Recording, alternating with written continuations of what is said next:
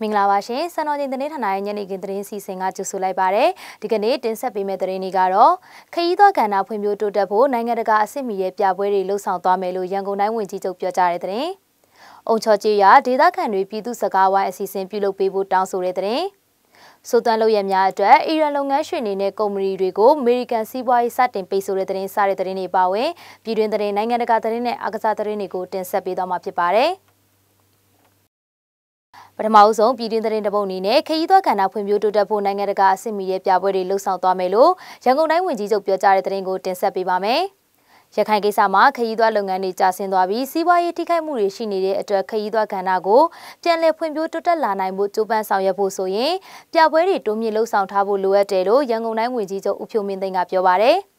ဒီကနေ့ကုန်သည်စက်မှုအသင်းချုပ်မှာကျင်းပခဲ့တဲ့ပုဂ္ဂလိကကဏ္ဍဖွံ့ဖြိုးတိုးတက်ရေးကော်မတီဒုဥက္ကဋ္ဌသမရတင်နဲ့ပုဂ္ဂလိကကဏ္ဍကိုယ်စားလှယ်တွေပုံမှန်တွဲဆုံဆွေးနွေးပွဲမှာဝန်ကြီးချုပ်ကအခုလိုပြောကြားခဲ့တာဖြစ်ပါတယ်။ကျောင်းမြတ်ရတနာပြပွဲပရိဘောဂပစ္စည်းပြပွဲကားရောင်းပြပွဲ IT နဲ့ပတ်သက်တဲ့ပြပွဲတွေအပြင်အခြားလုပ်ငန်းတွေပဲအသီးသီးကပြပွဲတွေပါကြီးကြီးမားမားပြသနိုင်ဖို့အတွက်လက်ရှိဆောင်ရွက်နေတဲ့ပြပွဲတွေထက်နိုင်ငံတကာအဆင့်မီတဲ့ပြပွဲမျိုးတွေလုံးဝဖြစ်တယ်လို့ဝန်ကြီးချုပ်ကပြောပါတယ်။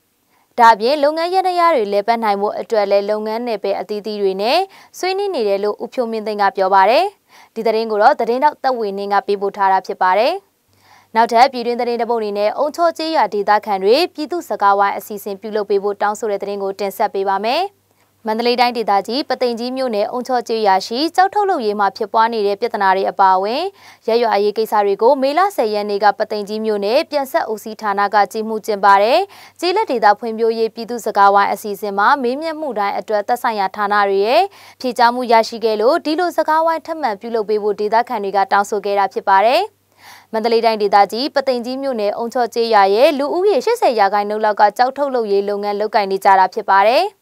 ဒီကနေ့ပြုလုပ်တဲ့ပြည်သူစကားဝိုင်းအစီအစဉ်မှာပသိမ်ကြီးမြို့နယ်ပြည်သူ့လွှတ်တော်ကိုယ်စားလှယ်အပါအဝင်ဆောက်လုပ်ရေးကဏ္ဍစီပင်ကဏ္ဍကျေးရွာဖွံ့ဖြိုးရေးပညာရေးကဏ္ဍကျန်းမာရေးကဏ္ဍမူခင်းကြဆင်းရေးမူရည်စေဝါပပျောက်ရေးစတဲ့ကဏ္ဍတွေကိုအုံချော်ကျေးရွာကသက်ဆိုင်ရာတာဝန်ရှိသူတွေကဆွေးနွေးခဲ့ကြတာဖြစ်ပါတယ်။ဒီသတင်းကိုတော့သတင်းနောက်ခင်ချိုကပေးပို့ထားတာဖြစ်ပါတယ်။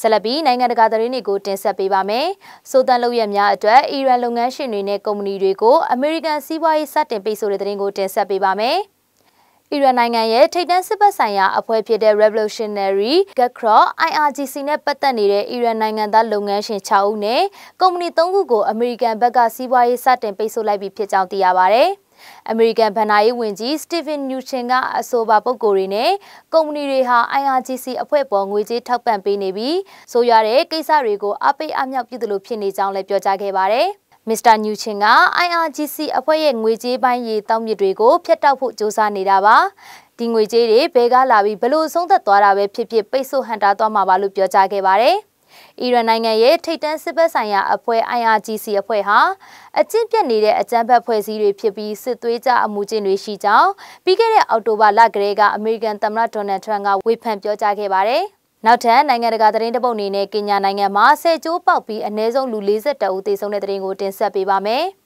ကင်ညာနိုင်ငံနာကူရူကောင်တီကဆိုလိုင်မြို့အနီးမှာရှိတဲ့ဆယ်တာတမန်တစ်ခုဟာပြီးခဲ့တဲ့ဗုဒ္ဓဖူးနေ့ကကျိုးပေါက်ခဲ့တာကြောင့်အနည်းဆုံးလူ42ဦးသေဆုံးခဲ့ပြီးဒေသခံ2000ကျော်နေအိမ်တွေကိုဆုံးခွာခဲ့ရကြောင်းသိရပါဗျ။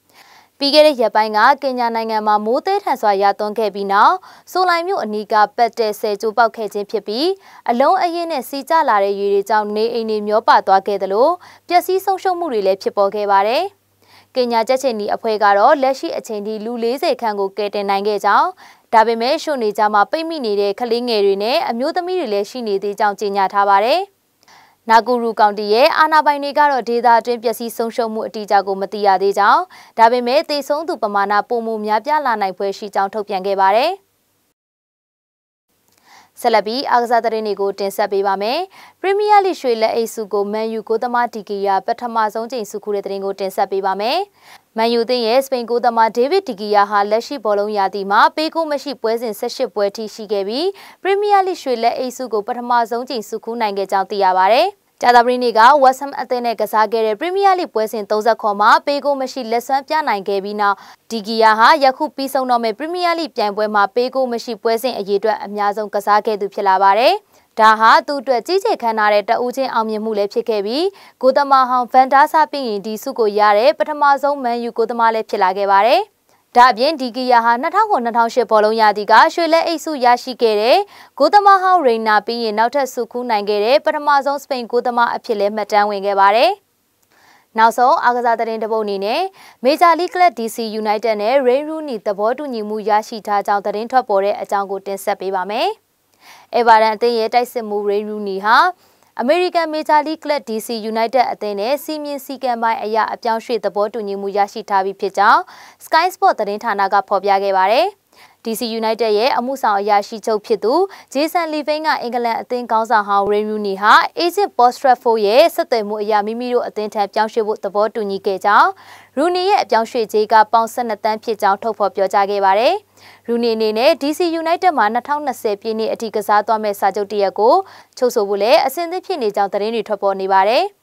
မေဂျာလိဘောလုံးပြိုင်ပွဲရဲ့ရာသီသစ်ဟာလာမယ့်ဇူလိုင်လ10ရက်မှာစတင်မှာဖြစ်ပြီးအဲ့ဒီအချိန်မတိုင်မီရူနီရဲ့အပြောင်းရွှေ့ကိစ္စကိုအပြီးပြတ်ဆောင်ရွက်ဖွယ်ရှိကြောင်းသိရပါတယ်။ဒါပြင်ရူနီဟာ DC United မှာလစာအမြင့်ဆုံးကစားသမားဖြစ်လာမယ်လို့လည်းသိရပါတယ်။စံတော်ချိန်ရဲ့ညနေခင်းသတင်းစီစဉ်ဒီမှာပြီးဆုံးပါပြီ။ကြည့်ရှုသူပရိသတ်အပေါင်းကိုအထူးပဲကျေးဇူးတင်ရှိပါတယ်။အားလုံးပဲရှင်လန်းချမ်းမြေ့ကြပါစေရှင်။